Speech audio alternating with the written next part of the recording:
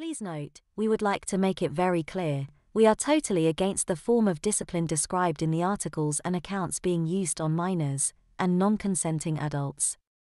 Although some of these accounts are fictional, and others may be an exaggerated reality, none of them are too far from the truth of what really happened back in those days. If you are enjoying our stories, please do subscribe to this channel. We will be posting many more stories as time goes by.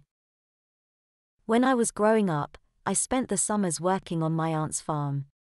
My uncle had passed away a couple of years before, and she continued to run the farm with a combination of hired hands and young relatives, like myself.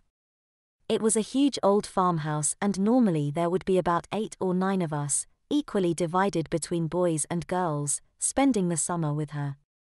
One thing was sure, she ran a very tight ship, and while we had fun there, we also knew that if we strayed from the straight and narrow, we would suffer the consequences, no matter how young or old we were. Punishments were always given in the same way. The offenders were told their fate, and after dinner, they would assemble and stand against a pantry wall, and wait for their chastisement from my aunt. When she was ready, my aunt would come into the kitchen and remind us all of our transgressions. In random order, if there was more than one of us to receive punishment, my aunt would call us over to where she was sitting, on an old, heavy wooden kitchen chair. She would place us over her knee.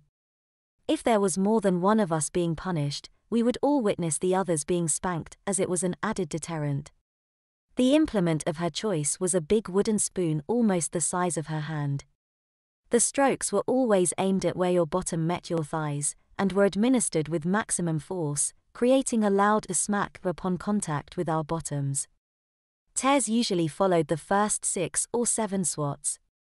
Once the spanking was over, we would be escorted to the wall near the pantry, and remained facing it for at least 30 minutes. We usually went to our rooms with tear-stained faces for the night, and I always slept on my stomach after a smacking. The punishments my aunt handed out were a huge deterrent, and over an entire summer, I only got 1 or perhaps 2 at the most. The combination of a sore bottom, and the embarrassment of it all kept us well behaved, productive and responsible for our actions.